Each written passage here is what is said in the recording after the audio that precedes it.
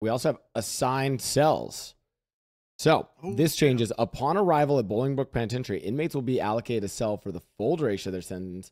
While in their assigned cells, inmates will have access to quickly change between prison uniforms, a small item storage stash, and more.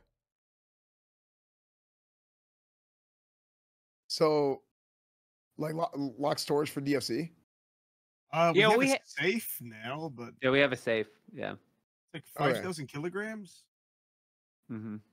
Yeah, or if the way I see it is like instead of just like, oh, I show up to prison and I just immediately walk up, it's like, okay, now I actually have like kind of like a little bit of like a little home base while I'm in jail. Like my actual cell, I can store some stuff there.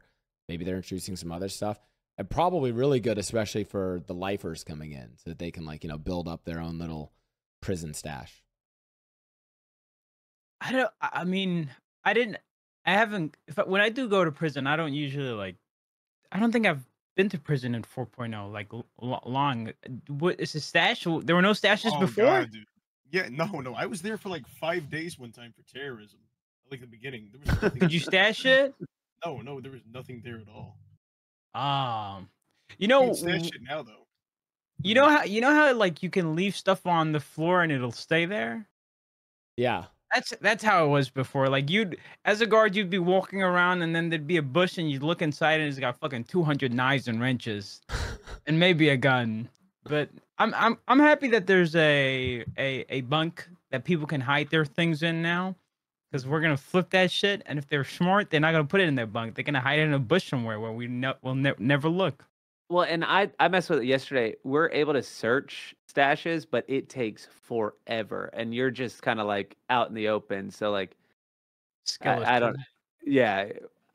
Okay. Well, it's a percentage. What do you want from me, right? Like I can't make it move faster, but so I don't know that there's like different situations and stuff that can come from that. So you guys are gonna be like searching someone's stash, and then like maybe some prison inmates come fucking jump you while you're doing that. Yeah.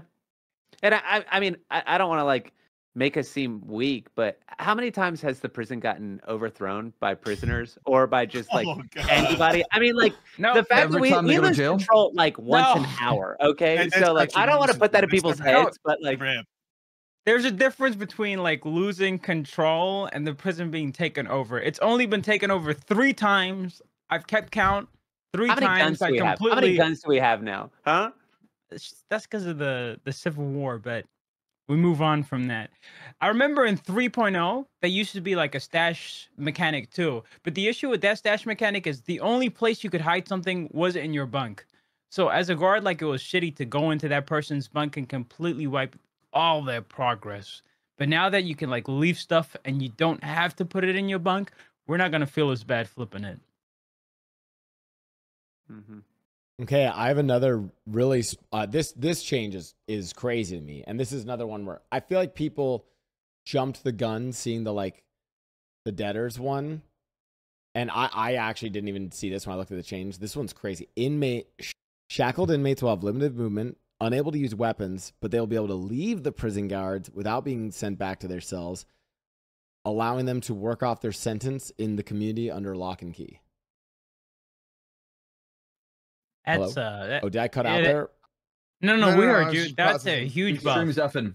Oh, my sorry, we had small F on my stream. That's my bad, guys. I'll write it. I need to write in more applications for people so I can pay Spectrum. Anyway, sorry, I'll repeat that one. So inmate shackles. Inmates can now be shackled. Shackled inmates will have limited movement and be unable to use weapons, but they'll be able to leave the prison guards without being sent back to their cells, allowing them to work off their sentence in the community under lock and key. That's fucking sick. When I read that, I got excited about being able to take the prisoners to work at Senior Buns so that we could get some food, like so that there's actually people working in there for once. So I think it's like if we get the prison bus and like can take them on field trips to do like community service and stuff. I feel like there's like a lot of like funny. It sounds like fun felonies stuff. Waiting to happen. Have them clean up trash. Yeah, that probably wouldn't hurt. Yeah, and I think what maybe this is and correct, I'm correct if I'm wrong, but like I think a lot of people look at the debtors prison and maybe even something like this and like, oh, these are all systems to get people to like grind more. Whereas I'm like, no, when they say like work off their sentence in the community, like that can be like literally role play work. Like go clean MRPD. So now you have like a bunch of the clowns, I don't know, maybe in shackles, cleaning MRPD, not via mechanics, but just via pure role play. And that's fucking funny. Like I like the kind of scenarios that we can do. Like in a lot of ways, I actually feel like this breaks us out of working mechanics. The fact that like you guys have discretion for the debt. Like to me, I almost think like, oh my God, debt is this massive amount of money that can be paid off via role play work, which is, I think, awesome. Yeah. The main thing I like about the shackles is everybody like has different ways of role playing. Sometimes you run into people that, you know, you down maybe 3-4 times, they get back up and they're back at it again. And the only countermeasure to like that type of shit back before this update was either like soft cuffing them and just, you know, give them like a bit of timeout, or like throwing them in a cell or something, which we've never done because nobody stayed long enough for it to get that bad. With these shackles, we've tried the shackles. It forces you to walk slow. That's the only hindrance it does. It forces you to walk slow, but you can do everything else. You can still punch and shit or whatever. How slow do you walk? Like if your leg was broken, right? Oh, maybe even a little slower than that. That would be cool. Like, yeah, it's a really good way to like handle people who, you know, keep swinging like they got rabies or something. Yeah. Bro, I'm thinking like, oh brother, where art thou? Like we're gonna see like a lineup of like people in like orange jumpsuits, like going along the road with like Bobby and fucking oh my God, Scotty them like leading them. Funny. Oh, that's gonna be such a scene. Dude, I gotta make a DOC character. I want to make El Sub my DOC character. Really? Yeah. That'd be sick. Yeah. What kind? So I'm curious, like, what kind of do you guys have any ideas of like? So now, I mean, I know you guys just saw the update, but seeing you guys can now take prisoners out of the prison, like, what jumps to your mind, Scapier, Dave, James? No, like, what do you guys want to do with that?